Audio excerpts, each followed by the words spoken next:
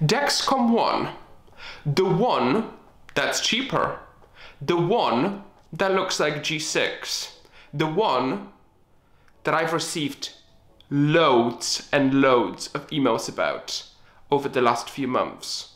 So today's video is about the iPhone SE of modern CGM Dexcom ONE. Now, in no way is CGM like iPhone. iPhone is a luxury, CGM is a necessity. Purely for the purposes of this video, purely to explain the differences and similarities between Dexcom ONE, G6 and G7, I'm going to be using iPhone SE as an example because I think it explains so well what Dexcom ONE is. But I wanted to make it absolutely clear, in no way is CGM like an iPhone. At the heart of iPhone SE is Apple's powerful A15 Apple Silicon. Similarly, at the heart of ONE is the same physical device as G6. Exactly the same sensor, the same transmitter with ONE written on top of it instead of Dexcom.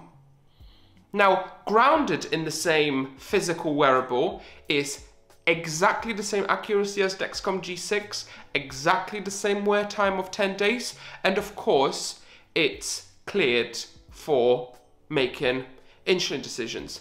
It is physically the same device. Now, software, all iPhones run iOS, and ONE runs a stripped down version of the G7 app. Dexcom ONE is Dexcom's first attempt at making a lower cost, a more affordable CGM.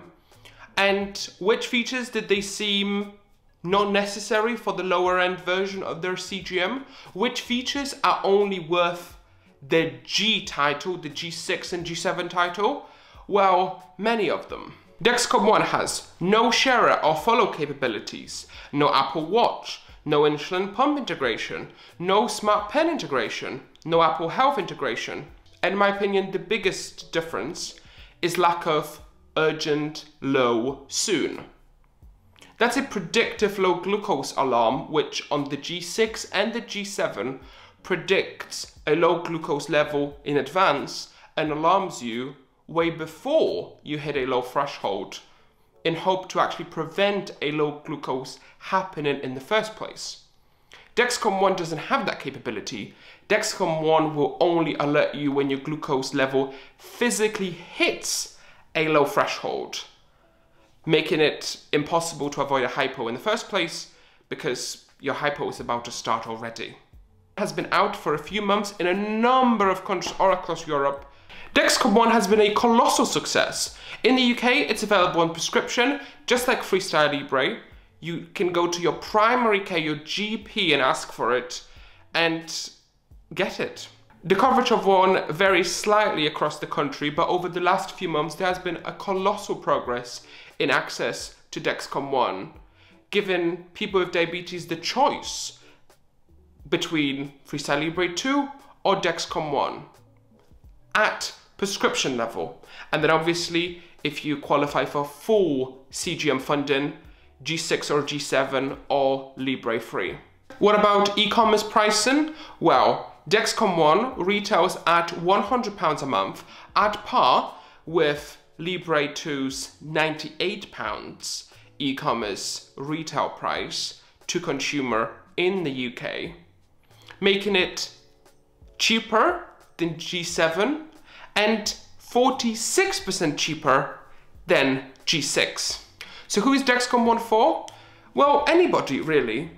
Do speak to your healthcare provider about specific medical guidance and medical advice related to your specific circumstances. But on a broad, I think Dexcom ONE is a great option for people with diabetes who choose not to use an insulin pump or simply can't access one.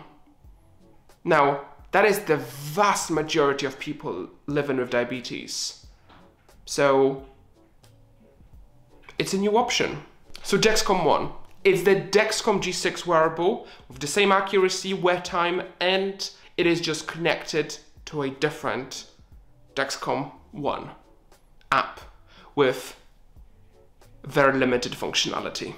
If you've used or are currently using Dexcom ONE, do let me know your personal experience down in the comments. I would love to hear from you.